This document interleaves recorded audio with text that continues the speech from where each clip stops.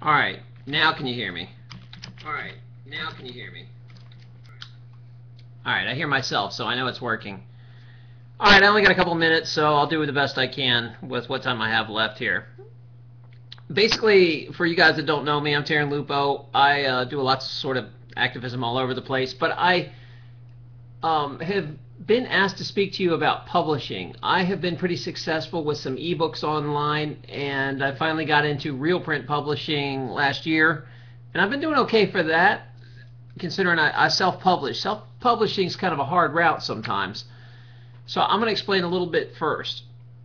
If you're a writer, there's lots of different ways that you can write, and you have to figure out if you really are writing to publish and make money or just writing for fun. Or if you want people, are you just trying to get out a message and you don't care? Because there are all different vehicles on how you're going to market it. I actually have one real successful ebook I don't talk about a lot because, I don't know, it depends on what circle you are in the libertarian movement. It depends on what your beliefs are. But basically, I wrote a book on I don't know if I should say this, but I'm trying to make sure everything's working. I wrote a book on pranks and practical jokes and basically how to get revenge on someone that's screwing around with you. Now, I keep it pretty anonymous. I don't tell too many people about it, but I created an entire website to drive sales for this book. Where people really screw up on making a website is they might be awesome at developing a website, but they get zero traffic. My website looks like it's from 1990 and a 5-year-old made it, but I get insane traffic. I get about 70 to 90,000 hits a month on it. Now that all is the way I set it up. It took a little while to season it.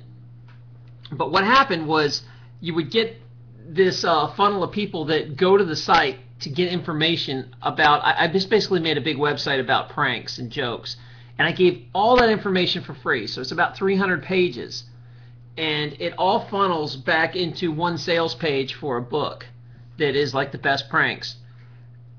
And I have not done jack squat on that site for, oh God, probably 5 years, and I sell about 2 to 3 of those a day. So it's about, $15-20 a day. Now if you add that up for 5 years, that's a lot of money.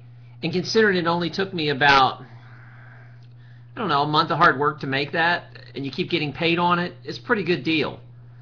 Now I've moved over into doing more libertarian and God, I hate using that word, libertarian stuff. But basically what I'm moving on to now is I'm trying to get into the fiction world.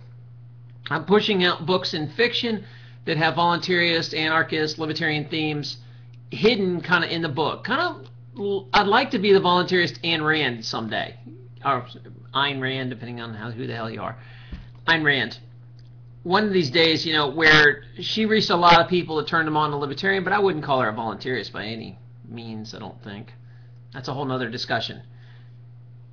So I'm sorry I'm trying to speed this up because this was going to be an hour and it's going to 10 minutes. So let me just jump into the meat of this. You have to decide what kind of publishing you want to do. So there's lots of different ways. It used to be a market 5 years ago where you had to send out a bunch of query letters and you sat and waited and you'd send out hundreds and samples of your work, and it was expensive and it took a long time. And if you're really lucky, you might have got a publisher. And then they would wrestle with you on how much they're going to pay you. They would come and bid on your work. You would get an advance on that work. So say you wrote a book and you were searching around for a publisher. The publisher might say, well, I'll give you $10,000 or $20,000 or $30,000 as an advance. And usually you get to keep that money no matter even if the book bombs or not. Some of the newer publishers don't do that. They make you give back the difference or whatever. Like say you finally make the book and it goes to sale and it only makes $10,000, then you have to pay back the $20,000. So traditional publishing has a lot of problems. The benefit is you get to be in the big boys. Barnes and Nobles will pick you up, Borders, all that sort of thing. George, this is for you, George, right here, right here. Anyway, so what happens is you get the big boys to pick you up. So that's the benefit. So let's backtrack a minute. Most people, if you compare what you're selling, fiction or nonfiction, fiction outsells nonfiction hands down any day of the week, pretty much. It's going to sell multiple times more than nonfiction.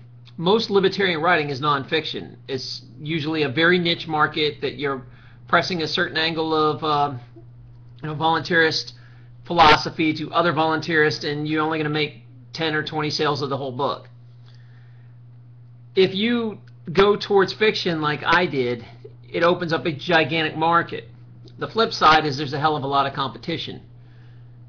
So it depends on what kind of animal you're making and why you're making your book. Again, if you're just trying to make nonfiction where you want to really hammer out your favorite philosophy, and you don't really expect a lot of people to read it, then that's fine. Self-publishing's perfect for you. You don't have to spend a lot of money.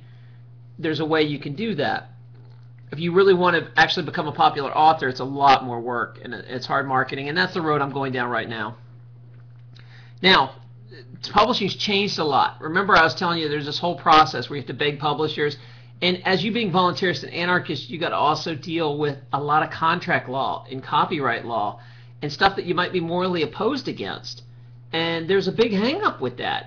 I find myself wrestling with it all the time, that my book was good enough that I probably could have got a publisher to stick it in Barnes & Nobles, and I probably would have sold about 50,000 books. Now, mind you, I make $1 for every one of those books that are sold, so you might make 50,000 bucks. Then they're going to have to deal with taxes and reporting and contracts, and you can get sued, and there's a lot of legal crap that as a person that doesn't really respect the state much, it's hard to deal with that. I have very little patience. And so that's going to limit you tremendously if you feel like I do on the real publishing world. Like if you want to actually use a publisher or an agent, you're going to have to sacrifice your morals a lot to do that.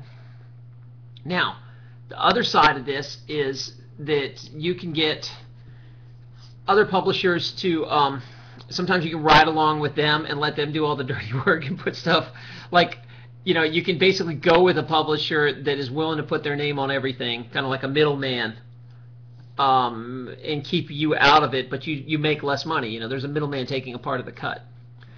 So if I go back to my example before, in the publishing world, I might make $1 a book. If a book sells for 20 bucks, I might make $1 or $2 tops. So if I sell 50,000 books through a publisher, you'll get paid $50,000. The road I chose was to self-publish. Now, I'll make about $10 a sale on a book, so I only have to sell 5,000 books to make the same money.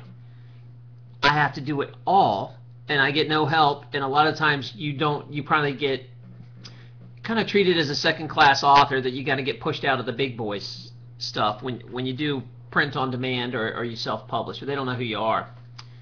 That doesn't mean, I am in some Barnes & Nobles I can be in, stuff like that, locally. You can work locally, but it's a lot harder. Now, for you guys that want to publish, my advice is this. Start with ebooks. They're small, they're easy, you can sell them all day long if you know how to do it, and they don't cost anything. They're always in stock. And there's different models you can go with this. I've done lots of experimenting with this. I've done ebooks where I just sell outright, like the one I made about the joke book. There's ebooks like I wrote one called Stash Your Swag, which is all about hiding places that people buy. And you make like a little YouTube commercial for it and point to it and you advertise it some. And I sell some of those still, even that's been a couple of years now. And then there's ebooks where I gave away for free. Like I wrote a book on how to start a black market business, which is aimed at, agorists. And I did that just to basically be nice and to the community and throw out what I've learned and known. And you can find that on my page. But what I did to make money off that was I sold ads in it. So I think if I remember right, the book's only like 30 pages. So I might have sold ads, 30 spots for 25 bucks. And it adds up. So you'll make 2 or 3 weeks of work if you can find the advertisers, because each book will take about 2 to 3 weeks if you do tiny books like that. And you can get paid immediately, and it you at least recoup your costs, make maybe $400 or $500, and then it goes out to the world. And that book, God, that little anarchist book I made, the black market one, I see that thing everywhere. So by making it free, it's really easy to push around.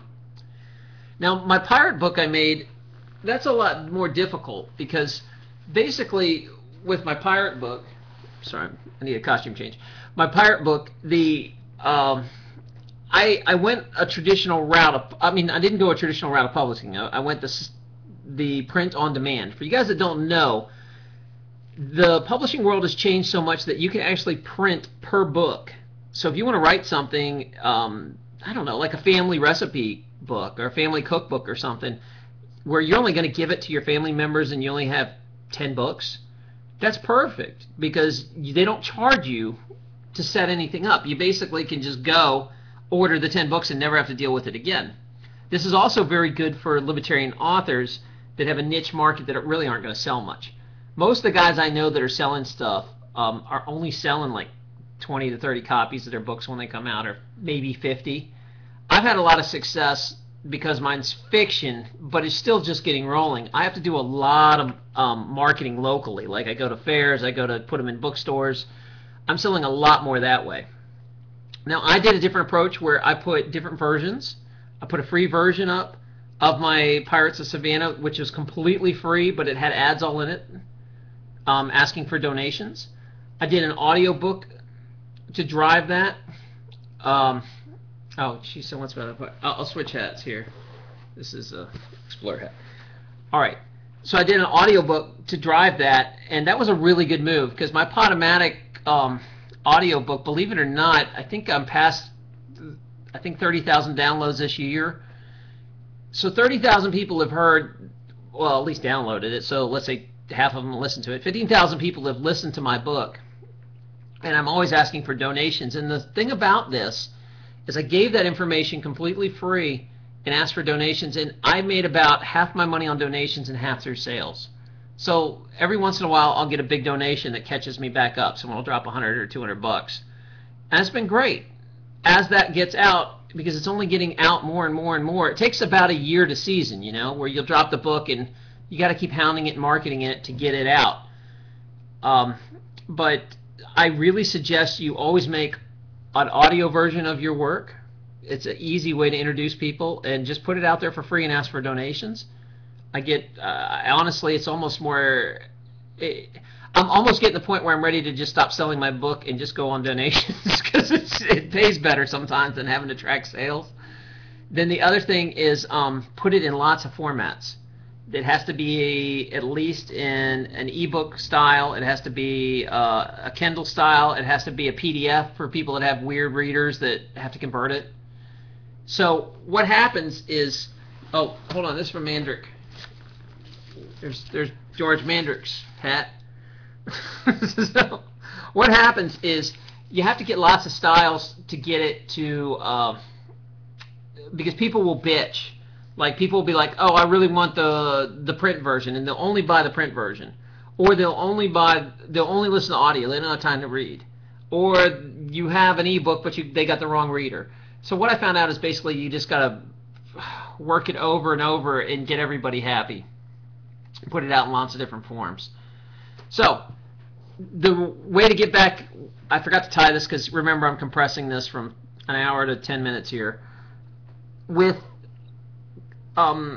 self-publishing, you can go with, I like CreateSpace. They're a little more expensive than if you were to just buy. You can make a deal with like a private printer and say, I'm going to buy 5,000 books, and you'll get a better price than you will print on demand. But print on demand lets you buy just 100 books. So you only have a couple $100 to get going. You can do that. You can buy a couple 100 books. The books will be a little more expensive. You'll have to raise the price a little. But the convenience, and that you also don't kill yourself trying to get expenses. Like I've heard of lots of authors that buy 5,000 books and sell 20, you know, and they've lost their ass on their book because nobody wants to buy it. So you have to be real careful with that. I like print on demand. It's easy. It's an easy way to get in. You can set it all up online, and you can crank out books so fast. Because remember, in the real publishing world, from start, okay, maybe it takes you a year or two to write a book. I write really fast. I write maybe about 4 to 5 months. Most people don't write that fast. They usually write about a book a year. So you go from writing it, you submit it, it sits on some publisher's desk for almost another year while you're trying to get it ready. And then you have to go through all the design process and editing and all that crap. So it almost takes 3 years to get a book from writing out. Self-publishing, I put that book together and out with under 6 months. And that was my novel was 125,000 words. So it's not, you can crank some serious stuff out self-publishing. The flip side, again, is I have to market everything. But my goal is only 5,000 books. It's a lot different than, it's a lot easier. You know, people are lazy and they don't want to market and they just want to write and not be salesmen and all that crap. And you can do that if you want to go traditional publishing. You just put it out there and your publisher sticks it and hopefully it sells. But that process is really slow and time consuming. And again, there's the moral and ethical problem is you're just, you're not going to find a publisher out there that will do it without signing some sort of copyright deal usually. Like I can't find one. Maybe there's one that exists, but they all want, you know, they want the state to enforce contracts between y'all, and I just can't do that. I don't know if there's someone after me. I think I probably have to get off here in a sec. Sorry about that. I've got lots more to tell you. I wish I could. But someone is behind me. Yep, Thomas. So I guess I have to leave. Sorry, guys. You know, my Mac was retarded and wouldn't work. I don't know. So I'm on the PC for this. It'll be fun. I had lots of other hats to turn into. Oh, and here's for all you conspiracy guys. This is what I was going to finish with. My Mason hat. Hold on, can you see this? My shrine hat. Oh, is it crooked? There you go. So now you can start the rumors about how I'm one of those dirty lizard Mason people. Alright. Sorry I missed you guys. Maybe we can do a recast on a blank space if somebody doesn't show up, and I can give you a lot more information. Thanks. Bye. See how do I end this?